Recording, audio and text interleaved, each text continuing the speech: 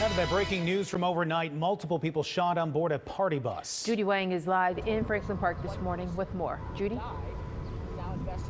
Good morning. About 8 hours after the shooting happened, the bus remains here at the scene. Investigators continue searching for evidence and trying to figure out the circumstances surrounding the incident. Police are not confirming how many people were shot or whether one person was killed. The shooting happened at about midnight. Police at the scene tell us it actually happened in River Grove, south of Belmont Avenue. The bus driver kept driving after shots were fired, possibly on board that bus, and stopped after crossing the border into Franklin Park. The bus ended up on North River Road near Elm Street. River Grove police are not at this time disclosing how many riders were on board that bus, how many people were shot, but I am told that ambulances took at least 2 people to local hospitals.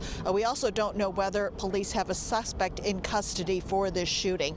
The bus belongs to M&M Limo Services, which is based in Des Plaines. I spoke with a company spokesperson on the phone this morning, and he says that he is going to decline comment while police continue investigating the incident. The spokesperson did tell me this morning that the employee, the bus driver, is fine in this case. We are reporting from Franklin Park. Judy Wang, WGN News.